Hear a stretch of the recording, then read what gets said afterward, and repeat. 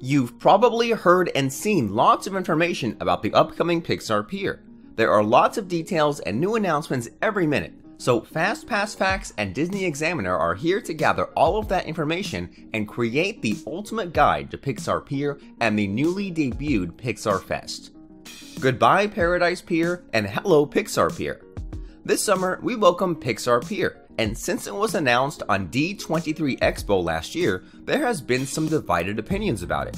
Some people think this idea is terrible and that it will lead to the disappearance of all original attractions, while others think that bringing more IP attractions to the parks is the future and the way to go. We should remember that one of the problems that California Adventure had when it was first opened was its poor theming and generic attractions that resulted in bad reviews and angry guests.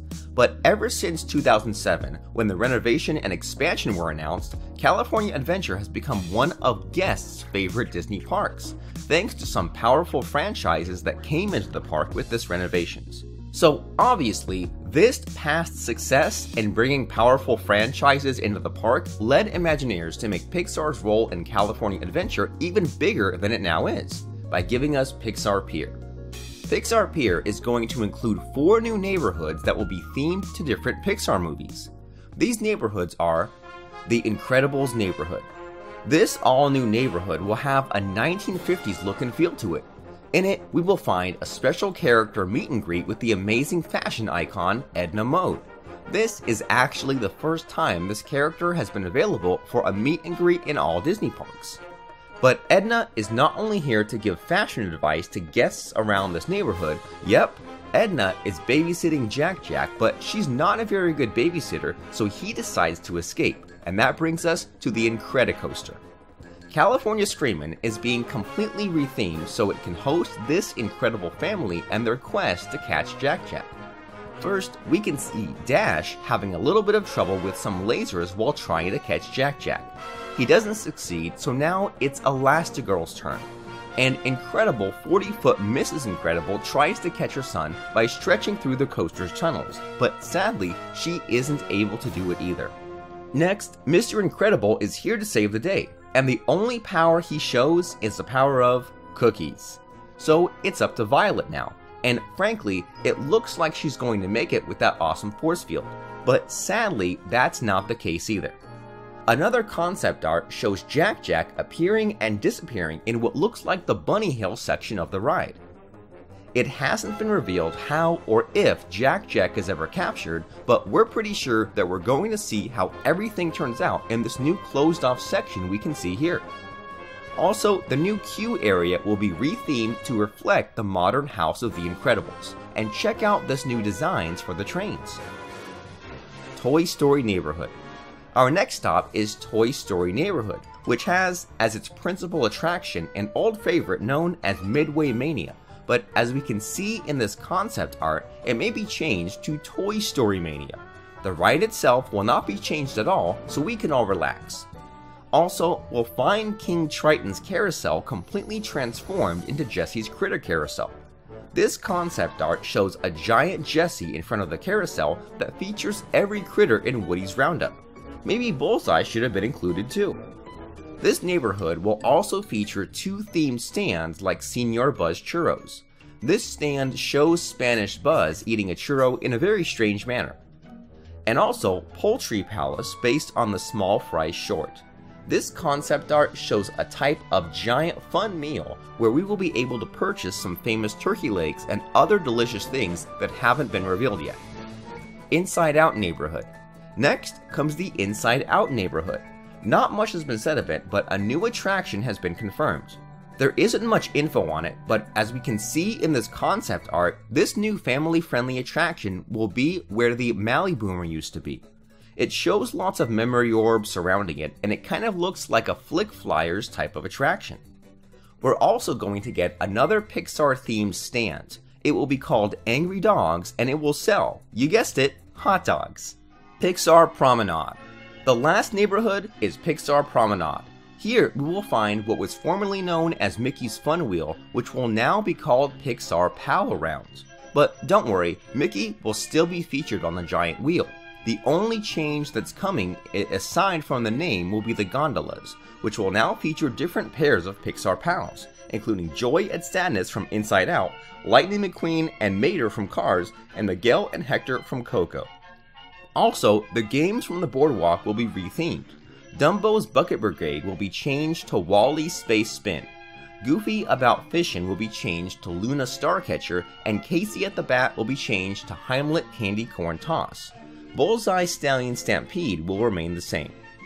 The rest of the existing Paradise Pier will become newly renamed Paradise Park, which includes Paradise Gardens, Goofy's Sky School, the Little Mermaid Ride, Jumping Jellyfish, Silly Symphony Swings, and the Golden Zephyr. Another big change that's coming is the closing of the Cove Bar and Ariel's Grotto. They will both become the Lamplight Lounge, which will offer delicious cocktails, and don't worry, lobster nachos will be available too. The coolest thing about the Lamplight Lounge is that it will celebrate the artists and storytellers behind your favorite Pixar films. Think of it as a place where Pixar animators come after a hard day of work. Another cool stand that we'll find is the new retheming of the Paradise Pier Ice Cream Company. This will become the adorable Snowman Frosted Treats. This stand will still sell ice cream, but their new signature soft serve will be the Lemon Dole Whip. And remember this guy? Well, Luxo Jr. will also be part of the new Pixar Pier. That's right, he will be at the entrance welcoming guests to the new Pixar Pier. Sadly, Luxo Jr. will not be able to join us for Pixar Pier's debut, but we're sure he'll come over right after. Pixar Pier is opening on June 23, 2018. And to celebrate its opening, Disney came up with Pixar Fest, which started on April 13th and will be going on until September 3rd of this year. Pixar Fest is as awesome as it sounds. It is not only being held in California Adventure, but Disneyland too. This special fest will celebrate every Pixar character there is. Let's take a look at everything that's coming during Pixar Fest. Let's start with Disneyland. Together Forever Fireworks. This all-new fireworks show is amazing. It can be seen from many locations like Main Street USA, Sleeping Beauty Castle, the Matterhorn, Rivers of America, or Small World. It opens with Buzz flying above Sleeping Beauty Castle and continues with projections and music together with the fireworks and other special effects. We also get to see our favorite balloon-powered house from Up flying overhead, and 10 dancers from Coco dancing on Main Street rooftops. The show's theme is friendship, and we get to see scenes from Pixar classics like Toy Story, Monsters Inc., and Cars, and more recent releases such as Coco and the soon-to-be-released Incredibles 2. Pixar Play Parade. Pixar Play Parade is coming to Disneyland. This parade will bring back some old favorites like the Toy Story, Incredibles, and Bugs Life floats, but this time we'll get some new floats too. The parade is being led by none other than Luxo Jr., followed by Joy, Sadness, and Bing Bong and Riley's Rocket Wagon from Inside Out. And also, keep your eyes open because Carl, Russell, Doug, Kevin, and her babies also join the parade. Even Carl's house makes an appearance. Pizza Planet. During Pixar Fest, Red Rocket Pizza Port is being transformed into Pizza Planet. The transformation is temporal, so we only get to see a small retheming of the area and not a complete transformation. We can see our favorite aliens taking over the place with signs, posters, and decorations. But the best part is the cheeseburger pizza that they brought with them. Let's go over to California Adventure now. Paint the Night is back. This amazing nighttime parade is coming back, and for the first time, we'll get to enjoy it at California Adventure. Of course, it also brings back some old favorites like Toy Story, Monsters Inc., and our favorite princesses. But this time there's a new special float. The Incredibles are coming to paint the night where Mr. Incredible, Mrs. Incredible, and Frozone take on their latest adversary while Violet, Dash, and Jack-Jack reveal surprising new powers. This float is not going to be available until the movie's opening, but we can get a pretty good idea of how it looks thanks to this concept art. Pixar Short Festival. Let's head over to Hollywoodland where the Sunset Showcase Theater is having the Pixar Short Festival. From April 13th through May 6th, Grab some 3D glasses and watch for the birds, lava, and Piper. And then starting July 6th all the way through September 9th, watch Knick Knack, La Luna, and Sanjay Super Team. And now let's go to Paradise Gardens where we'll find Pixar pals, where we'll get to have meet and greets with Mike and Sully, Woody and Buzz Lightyear, Russell and Doug, Flick and Ada, and Mr. and Mrs. Incredible. And check out the live music, where Triple Dent Gum will be presenting the 7-piece Pixar Monic Orchestra. The band will be using cowbells, kazoos, whistles, duck calls, and other offbeat instruments to play songs from Pixar movies. With this special fest also come limited time themed foods, beverages, and merchandise. What do you guys think? Are you excited for Pixar Pier?